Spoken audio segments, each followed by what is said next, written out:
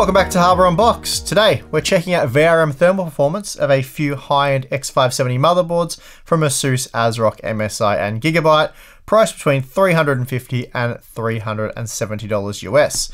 Now, before I jump into the test results, let's just quickly go over each motherboard, taking a look at the cooling as well as the VRM layout and design. I'll start with the Gigabyte X570 Aorus Master and MSI MEG X570 Ace Gaming, as I haven't looked at these boards yet.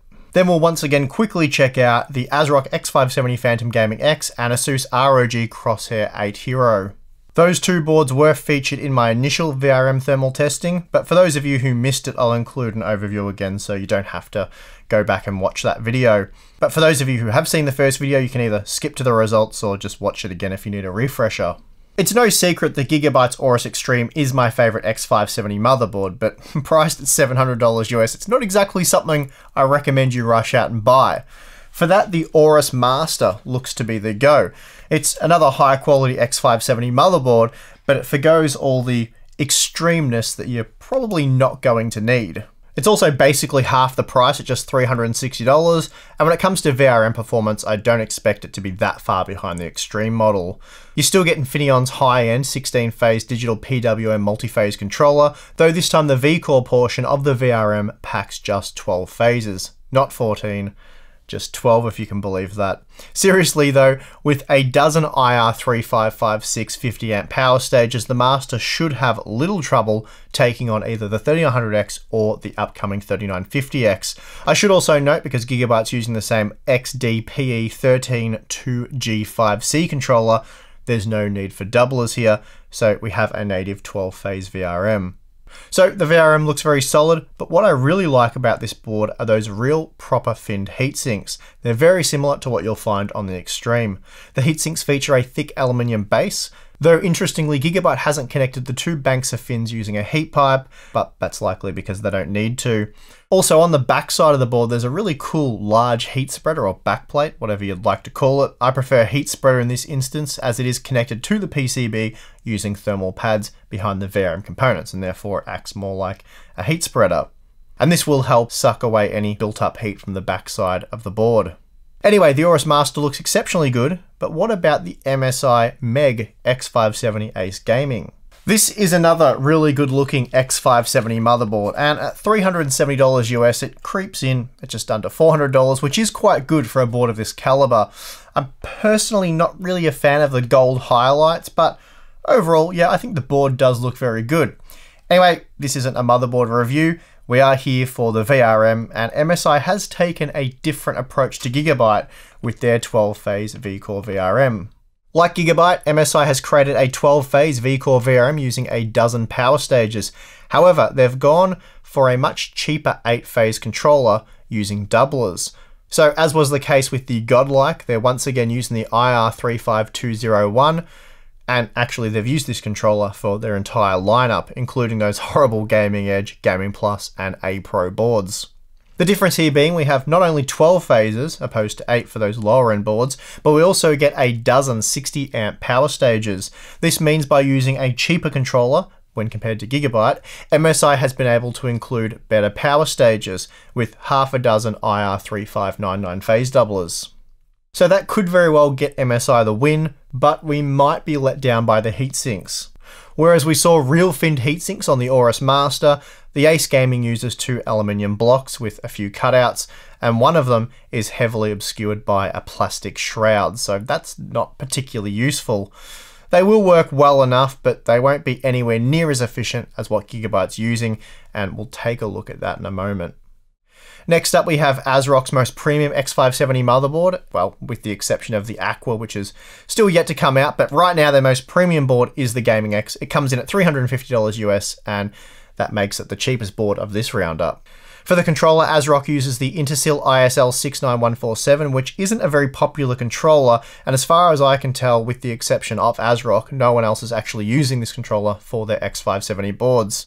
It's a 6+1 controller, so the likely V-Core configurations would either be a native 6 phases or 12 phases using doublers, and Asrock has opted to use doublers, with all 6 signals from the controller to deliver a 12-phase V-Core VRM. Each Intersil ISL6617A phase doubler connects to a pair of Vishay SiC 634 50A power stages, so in total the board packs a dozen 50A power stages, which should be overkill even for the upcoming 3950X. As for cooling, Asrock has strapped on a pretty basic looking pair of aluminium heatsinks which are connected by a single 6mm nickel plated copper heat pipe. The heatsinks are fixed into place using 4 screws which go through a backplate on the rear side of the board. Sadly though, the backplate doesn't actually do anything. It's not connected to the PCB using thermal pads, so it doesn't help suck away any built up heat on the back side of the board. Overall though, a solid looking X570 motherboard. Then finally, just quickly, we have the ASUS ROG Crosshair 8 Hero, and this is a $380 motherboard. For the VRM controller, we have the ASP1405, and this has allowed ASUS to create a true 8-phase VRM without a doubling scheme. ASUS has gone with the IR355 power stages, which are 60 amp parts, and then we have 60 amp micro fin alloy chokes.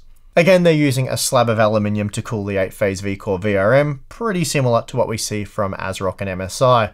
On paper, I'd say MSI and Gigabyte have ASUS beat, but ASUS is adamant that they have the best performing VRM with the lowest thermals, so it'll be interesting to see just how accurate that statement is. For the load testing, we're running Blender for an hour, and all testing has been conducted on an open air test bed with no direct airflow. Normally I also test inside a case, but that is massively time consuming, and as I've said in the past, I'm saving all that fun work for when we have the 3950X. To record the temperature, I'm using a digital thermometer with K-type thermocouples, and I'm reporting the peak MOSFET and PCB backside temperature. For the MOSFETs, this means I'm measuring the temperature directly on top of the component, so between it and the thermal pad, and not an internal temperature, which is bound to be a little bit higher. Still, with all the boards tested under the exact same conditions, this should give us a pretty clear picture of how the VRMs compare thermally. And just finally, I'm not reporting delta T over ambient, instead I maintain a room temperature at between 21 and 22 degrees, and then I have a thermocouple sitting right next to the test system so I can monitor the room temperature at all times. First up, we have a sort of out-of-the-box performance test with PBO plus Auto OC enabled in the Ryzen Master software. Under these conditions, the ASUS Master provided the best result with a peak operating temperature of just 56 degrees. The onboard probe also reported a peak temperature of 55 degrees, and we monitored this readout using hardware info, so that's pretty consistent with our own findings. The ASUS Hero ran a few degrees hotter, but with a peak of just 59 degrees, the result was very acceptable. Though we did notice a 5-degree increase for the MOSFET surface temperature, and that's likely due to ASUS using inferior heatsinks.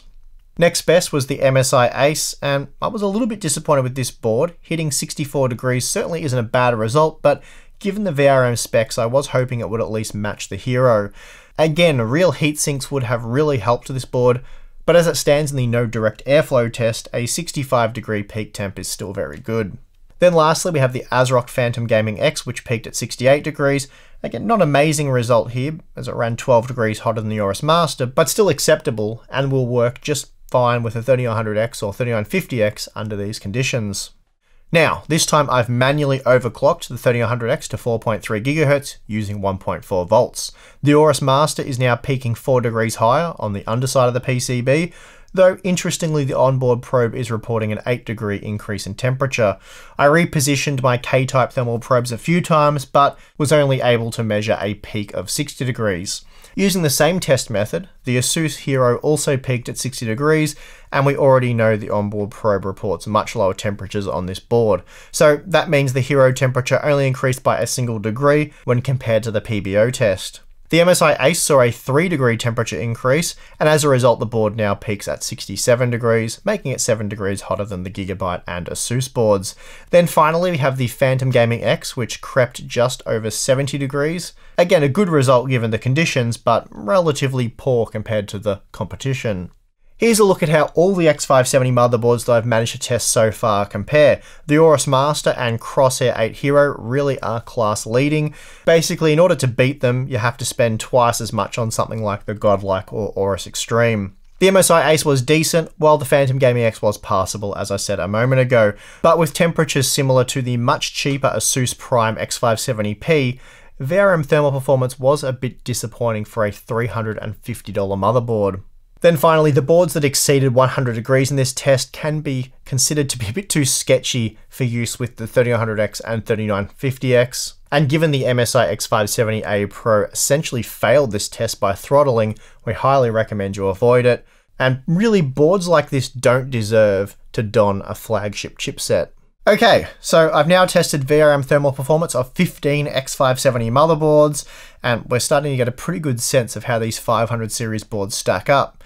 Next week I will add 4 more boards to the mix. They will be the $250-ish boards, and then we'll be getting pretty close to wrapping up the X570 testing. Today's testing though, covering the $350 to $370 price range, really should answer the question that many of you have been asking me, and that is, who makes the best performing sub $400 X570 motherboard?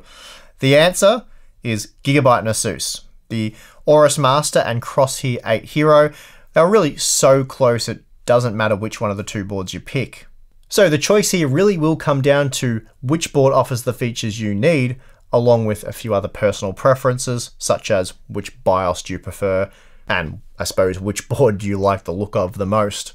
I wouldn't completely rule out the MSI Ace. It may be competitively priced in your region, but I'm also not quite sure what it offers over the other two boards. It also only offers 4 SATA ports, which seems like a bit of an odd choice for a board in this price range. Here in Australia, the Ace is $40 cheaper than the Aorus Master, though given the relatively high asking price of both boards, that only equates to a 6% saving. The Asrock X570 Phantom Gaming X is 11% cheaper than the Aorus Master here in Australia, and in terms of features, you're not really missing out on anything. They both pack 2.5 gigabit LAN, for example, but you do get an additional 2 SATA ports with Asrock. So value-wise, the Phantom Gaming X is very good, and with some decent airflow across the board's VRM, it will run well within safe limits. In summary, there's no duds at this price range, and really when spending this much money, you'd bloody well hope you're getting something quality. My number one preference is the Gigabyte X570 Aorus Master, if only for the fact that they're using real finned heatsinks, and we do need to see more of this, especially on lower end boards. I know they're more expensive to manufacture, but still, I'd rather see real finned heatsinks in favour of plastic I/O covers and RGB lighting. And that's going to do it for this one. If you enjoyed the video, please do give it a like, and if you'd like to support the channel more directly, get some cool perks and all that stuff, then yeah, go check out our Patreon page. Our Patreons really are the lifeblood of this channel, and without them, we wouldn't be making this content, because we don't really get our return on investment, but we know you guys really do enjoy it. Not many people do it, so that's why we take the time. Anyway, as always, thank you for watching. I'm your host, Steve, and I'll see you again next time.